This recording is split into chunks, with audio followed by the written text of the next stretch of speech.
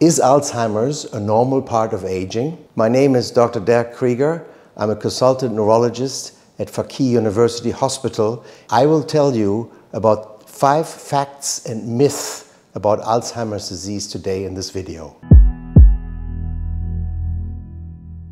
Is Alzheimer's a normal part of aging?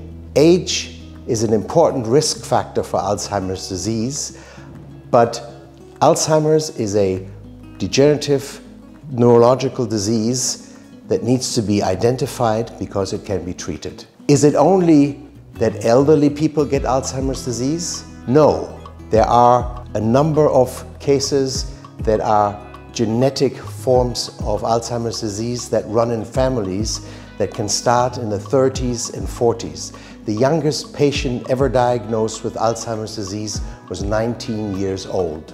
Does memory loss always means Alzheimer's disease? No. People that are older than 55 years old with minimal cognitive impairment may have Alzheimer's disease in 50 to 70% of cases, but there are mimics. Most importantly, there can be nutritional deficiencies such as vitamin deficiencies or thyroid disorders and other psychiatric conditions that may mimic Alzheimer's disease.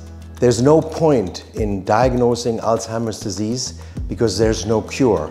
There's no cure in Alzheimer's disease, but there are treatments using memory enhancers that improve the memory per se, and there is now recently also disease-modifying treatments that affect the trajectory of the disease. With other words, increase the time of well-being with normal cognition.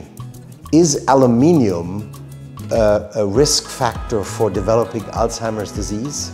Aluminium is not particular risk factor for developing Alzheimer's disease, but other environmental toxins, in particular air pollutants, may cause devastation in the brain with symptoms like Alzheimer's disease.